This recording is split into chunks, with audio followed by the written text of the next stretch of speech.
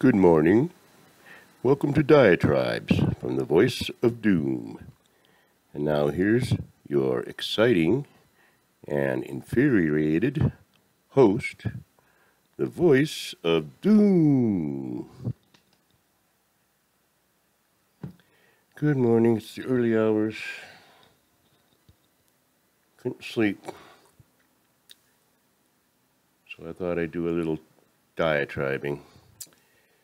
And I'm kind of fired up today, so I put on a sparkly shirt. Didn't really plan out much for this show because I watched the news a little bit, snippets of this and that, and got infuriated. It's like I'm just going to do what this show is supposed to do, and that's forecast doom and get pissed off about everything. I mean, just everything. Pissed about everything, and I'm going to get mad. But first I'd like to say, thanks for listening to my saga of 2020. And it kind of was draining because everything I said was true. I mean, no artistic license or embellishment. And I didn't even get into things, graphically. But if I get any kind of notice, which I doubt, and people want to try to convince someone else that maybe they should use a different route than using juices and natural remedies to cure, obvious cancer, I mean, I'll be glad to describe what they're going to be looking at in detail, and they won't want to do it. I mean, I'm not the biggest advocate of the establishment or medical industrial complex, but I mean, I like to think we're doing our best. I don't want to get too much into this. I like to think that the cancer research is legitimate. And I really think that maybe the key, and I hate to even say this because I know nothing, but I think the key to, these cancers are going to be the mRNAs somehow for cancer. I'm not going to go into that. I'm going to be banned. And I'm going to be banned even if anybody notices this video, because I'm going to really get angry. Because I've been watching the news and it's just not going to... We can't let this go on. I mean, time is running short. And both tribes, man, I don't advocate either one of them. I don't give a crap. Really sick of it. One tribe is thinking they're going to change the world by, well, even the country, just by saying we're going to force different people to do different things, whether they want to or not. I mean, I don't care that you're not qualified to be an engineer. You're the right color or right race to be an engineer, so go build a bridge. Go build a huge bridge, a double-decker one. It goes across, vast amounts of water. Just build a pylon and put a bridge up because, we had to push you through college just to make sure that we had the right balance. Come on. I'm going to get angry. That's one tribe. The other tribe, well, the only way we're going to get this country on track is at the ballot box. Oh my God. Did you see the ballot box? The ballot box is a crate floating in the middle of the damn Pacific Ocean. Stupid. Did anybody notice the last election, or was it just me? I know they report things, but they're not, I'll report it, but I won't think about it because I'm just going to report it. Or I'm a commentator, but I'm not going to say, hey, this is all, totally effed up. It's got to be stopped. And I'm talking about, first of all, I do kind of agree with one of the idiots' tribes about maybe federalizing the voting system so that it's more efficient. But I think we're past that. Voting is, forget that. Really forget it. You guys don't know anything. All right, I'm going to start getting angry. And I'm going to start really losing it. I firmly believe in generational theory, and if you don't know what that is, it's that every generation goes in cycles. And I've looked at history, and it rings true. There is a pattern in time, and I believe that because I believe in the oneness of life and all phenomena. And that's a Buddhist thing, and it has to do with rhythm of the universe, and cause and effect, and negative and positive forces in the universe that are physical in an atom, and they're physical or maybe metaphysical in life, and that's the way it is. And I'm tired of really arguing about it. You can't get away from cause and effect. I don't care what you say about, I wasn't responsible for all those people dying. Why do you say that? It was my opponent. They're using this for political gain, and I did everything right. Every politician in America has done everything right. Every one of them. Because I never heard anyone say they ever did anything wrong. So therefore, it stands to reason America is a paradise right now. It should be the ideal country. Every major problem's been solved because no politician has ever made a mistake. No one's ever done anything wrong. I mean, it's obvious. Have you ever seen a politician do anything wrong? We put like 2 politicians in jail in the last 50, 60 years. Come on. For, you talk to your butler's, wife's girlfriend and whatever, I don't know. Some stupid thing, they connect the dots of some stupid crime that's ridiculous. You didn't pay taxes on your gardener's salary. Oh, brother. I mean, I'm not condoning anything, but come on. One side might get away with just absolutely raping the country dry of funds and putting it in their own coffers, and the other side is like, you jaywalked 3 times in 1 month. It's cited many times, so it's time to have a recall. So I'm sick of politics because it's almost too late for that. Forget about the election. There's not going to be one, and if there is one, it'll be fraudulent. Or maybe they'll just vie with each other to see who can cheat the most. So forget that. And forget the election in 2024 because, I mean, unless somebody wants to rule a smoking pit, finally got to be president. Too bad the place is totally destroyed. We are in the 4th turning in generational theory. Do you understand what that means? And it's going to happen, and it's going to be bad. Really, really bad.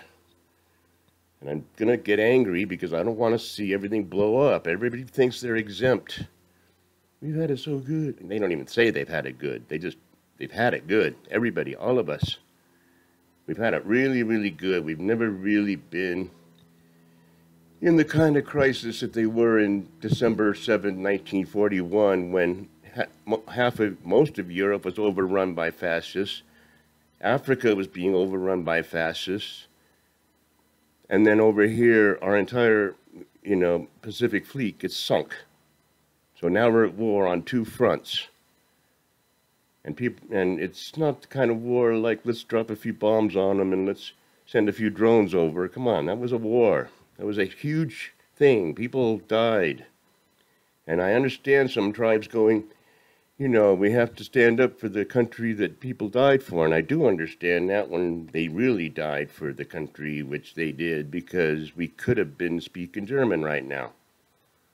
And that's a truth. We could be speaking Japanese. Now, I'm not going to go into whether that would be good or bad. I'm just going to say, yeah, butts saved. And it's going to happen again, but I don't think it's going to be nationalistic. I think nationalism is over. I mean, obviously it's over because there's no border, and I'm not big on borders, but I am big on security as far as, who's here and who's not. And I think right now they're so far off the track that they're heading off the track and off a cliff with this train, and it's, the abyss. I mean, I can come up with a lot of frickin' synonyms or adjectives. Abyss, the end, the pit, the fall. I'm going to get all tongue-tied when I say I know all these words. That's typical because I get angry. And there's righteous anger, and people go, why are you angry all the time or whatever? And it's like, because I kind of care about the planet, and I care about it not that we should not, we shouldn't put oil in pipelines. That's ridiculous. We should put them in trucks and drive the oil. That makes way more sense than using pipelines. So that's, caring about the planet. I care about the planet, our existence. I might get banned. I really believe that like 6 billion people are in peril, are in danger of dying in the next 2 or 3 years. Not 2055 and all these other little conspiracy theories. I'm talking 2022. And even some of the weirder prophecies I've delved into. 2020 and 2022 are very significant years. And I'm not superstitious, but I do know that life and all phenomena are connected. And that means that there's mysterious things out there and mysterious patterns and the mystic law. And, I look at the news and it's like, oh, I didn't do it. And, I only wanted to sell my book and, I didn't really know that, they don't even say that. They say somebody else or how dare you insinuate. That's an insult to the victims that you would insinuate I did something wrong.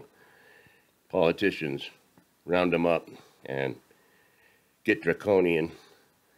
I'm going to rant a bit more. I think I got a little more excited than I thought I would. But I will say, got new energy of anger now. And cause and effect is very strict. It really doesn't matter. People can say whatever they want about their behavior. The universal forces, whatever they are, call it God, are going to give you the retribution that you deserve. And don't look for redemption from whatever. The only redemption you're going to get is, waking up to the fact that you got retribution coming. And nobody really wants to pay for their sins. That's not good because nobody wants to be nailed to a cross. But we're all going to pay. We're not exempt. And people seem to be real casual. Oh, we're all angry about this side. And the other side is like totally, lunatic. It's like they come up with these ridiculous scenarios of we have to circumvent certain things from happening by sabotaging something that's not there. It's almost, well, it is insane, but it's beyond insane. I got to make up some new words. I'll think about that for the next one, because I'm going to rant for a few episodes, and then I'll go back to 2021 and the aftermath, because that ties in with the world, because you can't help it. The world's gone. I mean, when I say to the dogs, it's like, that's just a euphemism. Kind of cute. I mean, we're seriously heading towards self-destruction, and if we're in the fourth turning, and it seems to me that every conflagration at the end of the fourth turning has been progressively worse, exponentially. So it stands to reason that this fourth turning is going to be really, really bad. And if everybody thinks, we've always been okay, don't do that no more. I'm telling you right now, I don't have much time with this. I really feel like time's running out, and these guys are wasting time. They're talking, the election, that's how we'll show our displeasure is at the ballot box. Ugh, I hate hearing that. I've heard that for 50 frickin' years. And that's not, no. And I'm not saying revolution. I'm saying we got to work together and really face what we're looking at. And we're looking at totalitarianism on a grand scale, way bigger than Hitler ever could think of being. You guys are dumb. And I almost think everybody deserves what they got coming. But I'm hoping that I will live up to my own, prophecies, and I'm prepared to a certain extent to survive, And I'm not a prepper, but I just like to think ahead. And what I think ahead is really bad. And I think I'm kind of getting in the groove of what I want this show to be. Just utter, raw anger and ranting. And everybody should know I'm right. And if you don't, well, I'm not going to say things that'll get me banned before they won't even put it on YouTube if I say certain things. So It was fun. I started off the morning, got some energy out, so we'll see how it goes with this mode. I'm going to stay in this mode for a while. Thanks, everybody, and enjoy the morning.